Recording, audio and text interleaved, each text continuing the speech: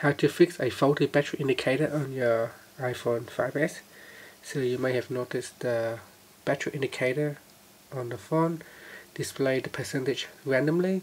So sometimes it shows that it is 100% charged, and then if once you unplug the cables, it may show it's 99%, and then you may see it dropping rapidly down to 87%, and then when you try to plug in the cables again, it go up to 95%, and after using for some time, you may see it suddenly drop down to 40%, and then of course you may find that at 30% the phone automatically just switch off as it run out of power, because the battery indicator is displaying the wrong information. So your phone is basically running out of battery and it just turns off.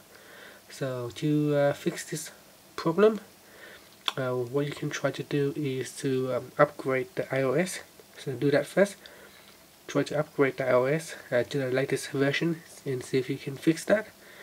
If not, you can try to have the battery run flat all the way down to 0%, and then have it charge all the way up to 100% without using it, and then let it drain all the way down to 0% again, and then try to charge it up to 100% again and see if that fixes the problems.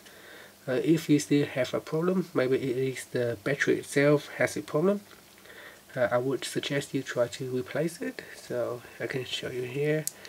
The battery is right here, so you can try to replace the battery, because replacing the battery can help fix the problem. In most cases it could be the battery is old and it is faulty, so by replacing a new battery can help you solve the problems. So give that a try and see how you go. Thank you for watching this video.